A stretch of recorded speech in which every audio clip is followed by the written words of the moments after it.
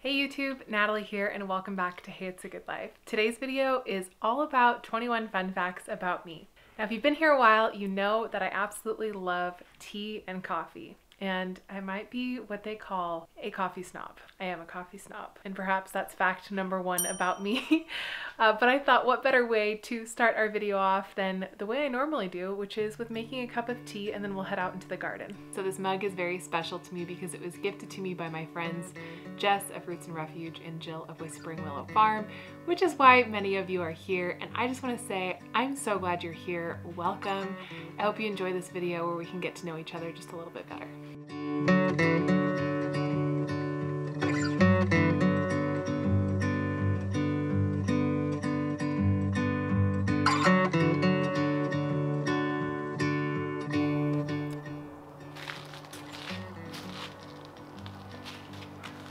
So, something you may or may not know already about me is that I am 28 weeks pregnant with our first child, which is why Jess and Jill came to visit. And if you haven't seen those videos, feel free to click the links up above. 28 weeks pregnant and feeling good, and we're having a baby girl. And I'll also link those videos if you want to see any of those videos and follow along as our family grows. But it's been so amazing, and it's been one of our greatest dreams come true to start our family. Hence the Mama Bee shirt. I was actually at Lowe's today picking up some supplies for nursery makeover, and this guy goes, "Hey mama," and I was like, "Hey, Kevin." Like, I mean, it was fine. Like, I guess it comes with the territory of wearing like this Mama Bee shirt, but it just caught me so off guard. I was like, hello. Having our first child has been one of our greatest dreams come true. But a large part of why we are learning to farm in our backyard is because we have this super God-sized dream to own and operate a regenerative farm and retreat center for the purpose of equipping and refreshing and launching leaders back into the community. We believe in making the most of where you are and building upon skills along the road to achieving your dreams. And that's why we do what we do here between the garden and the greenhouse and all of the building that I do, the worm farming, which I'll talk with you guys more about in a little bit. All of this adds up to knowledge to equip us, something that we chip away at every single day, just a little bit more, just a little bit more. So I'm hopping over here to talk with you about our worm farm, which I'll do in just a second. But it just hit me that the day that this video is released is the day that we will be celebrating the life of my dad, who passed away 7 years ago this year. We were so tight. We were such good friends and confidants, and there are days where it is still really hard, but I'll say that the journey has taught me a lot, and it's taught me a lot about walking with people through grief and what it takes to grieve well, and what it means to live a life that honors your dreams. That was something that my dad was such an advocate for in my life. He really advocated that my dreams existed for a reason, and he spoke so much life over me that existed to do the work that I'm doing now. And I never knew it would look like this, but he was so right that we're gonna leave this place better than we found it. And I'm so grateful for the life that he spoke over me and the time that we had together. And for those of you who have lost a parent, you know what it's like. It kind of feels like you're suddenly like a half orphan. It's just such a strange thing to lose a parent. So anyway, this year it doesn't seem to sting as bad as it has in years past, and maybe that's because partially we're looking so forward to the birth of our baby girl. But anyway, kind of interesting timing. This video is coming out on the day of his passing and going to be with Jesus. So anyway, let's talk about the worm farm. Okay, my worm farm. Worms, YouTube worms. Now that we're all acquainted, let me tell you another fun fact about me, which is that I am a worm farmer. That is the title of my little book that I've written about worm farming, so if that's something that you're interested in, definitely check the links down below. I've also got a free quick start guide, so if you're wanting to just hop right into using worms, that might be a good way to get started. But yeah, worms. If you're thinking about getting into composting, watch some of my worm videos, do your research, check it out. I cannot recommend worms enough. Yeah, that's another fun fact about me. I'm a worm farmer. I'm losing track of the numbers. I think this is fun fact number 7, I hope. But fun fact number 7 for you is that I have built everything here. I have built everything that you see here. Like literally, the garden beds, the worm farm, like I built that. And I'm gonna show you how I built it next week. The greenhouse right here, some of you guys have heard about this greenhouse. I built this greenhouse with my own 2 hands, and part of that is simply because I love doing it. Now you may see my husband around from time to time.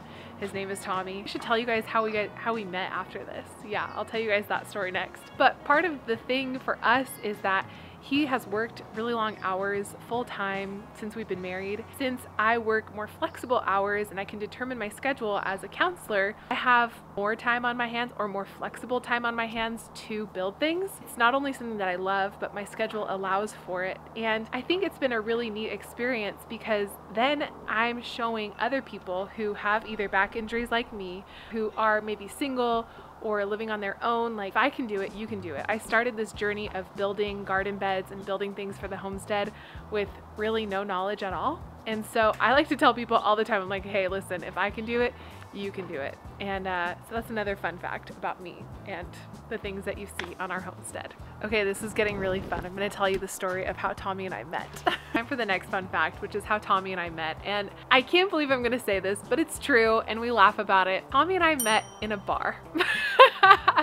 We met at our local saloon and line dancing bar, which out here in California is very rare. Like that is not a typical thing. There are like 3 main line dancing bars in Southern California total. And so the fact that we met at a bar, that it was like a saloon and the local line dancing place, it just makes us laugh. And Tommy says we have to tell our kids we met up in the club. And I'm like, I'm gonna tell them the wholesome story, which is that we were line dancing with all of our friends. And the story is pretty simple, is that all of our friends went to school together, but Tommy and I were like the public school kids, so we never met.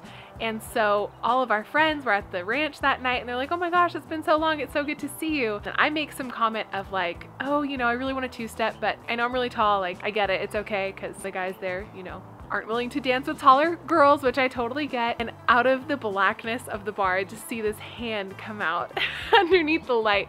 And he goes, hello, I'm Tommy. Apparently we haven't met yet. Would you like to dance? And I was like, apparently we haven't met yet. Who, do you own this place?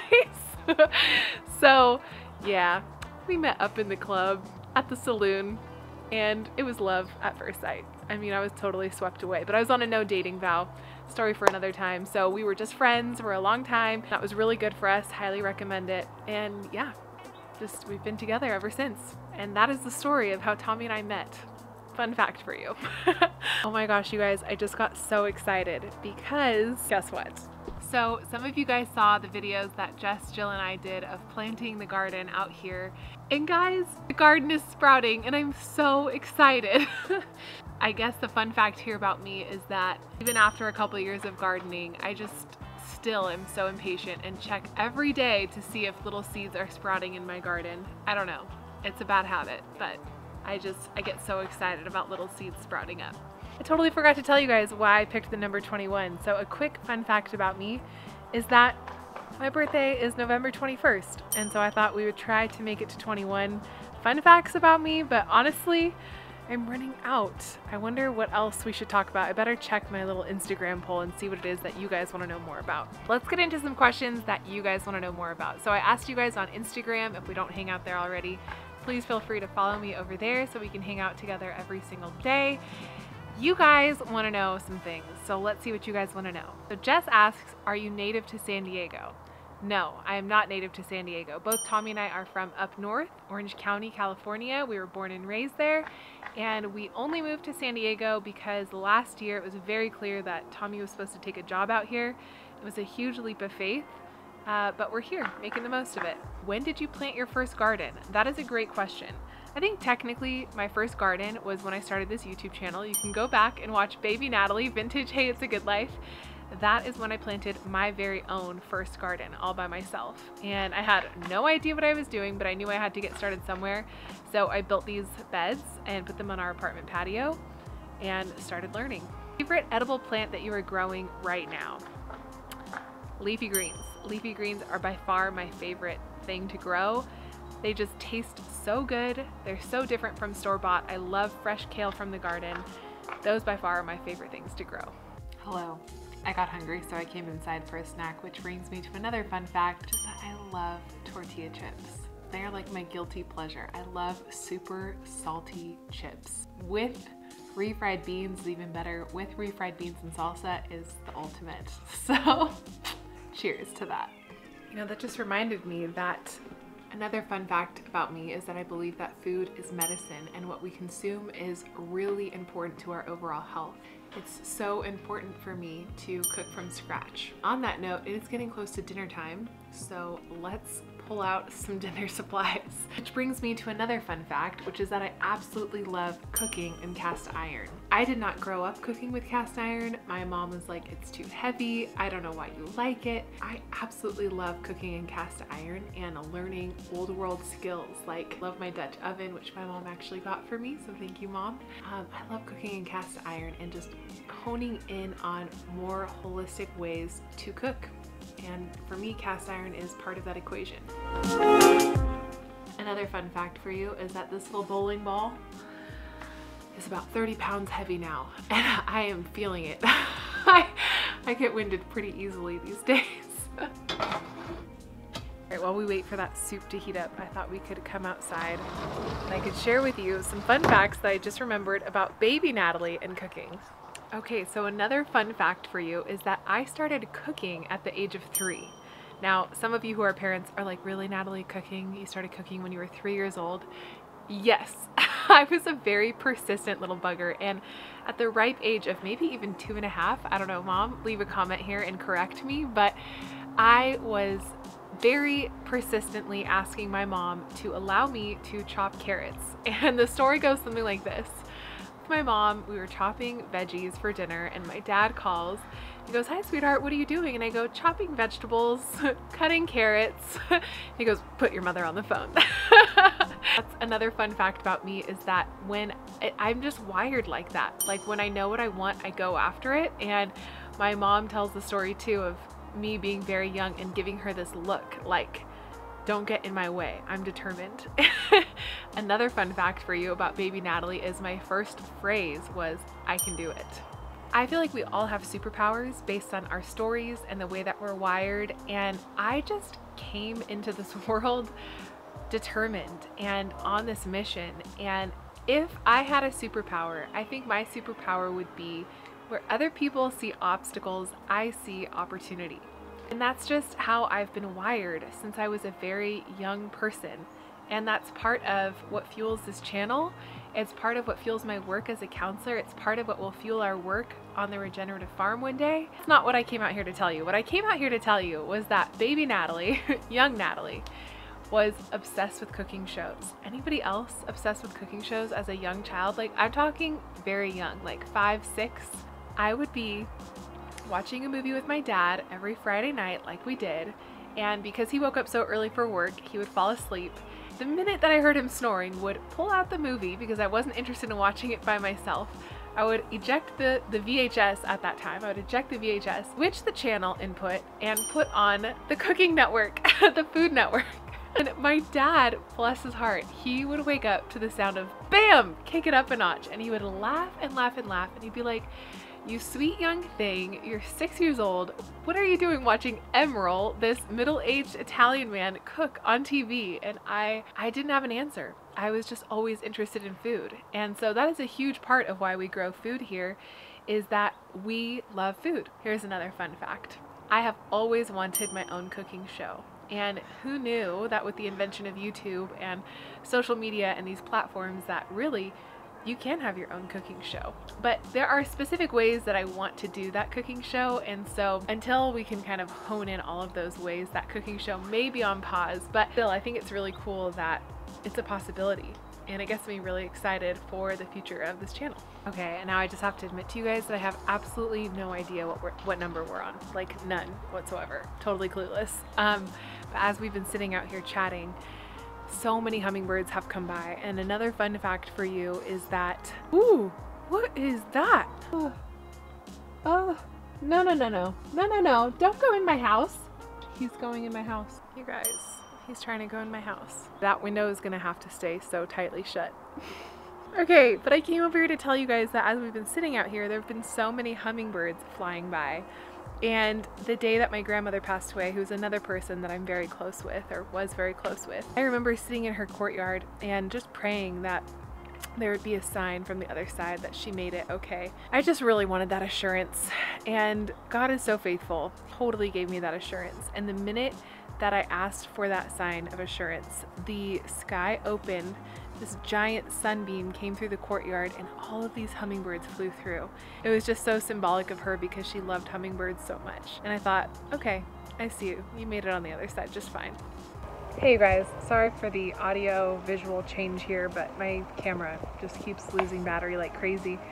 So I just wanted to finish this off that another fun fact about us is that we are believers, and that these little signs like hummingbirds and lemons and butterflies all mean a lot to me. I experience them as a very tangible expression of God's infinite grace and mercy for us. And yeah, anyway, I have no idea how many fun facts we ended up with. I'm so sorry, editing Natalie. Hopefully I haven't talked your ears off, you guys. But hopefully you guys know me a little bit better, and yeah, I'd love to know a little bit more about you. So feel free to drop a comment down in the comment box down below and share with us something that we don't know about you. Thanks so much for joining me today, you guys. I hope you guys have a great weekend, and I will see you guys on Monday with more videos from the homestead. Bye.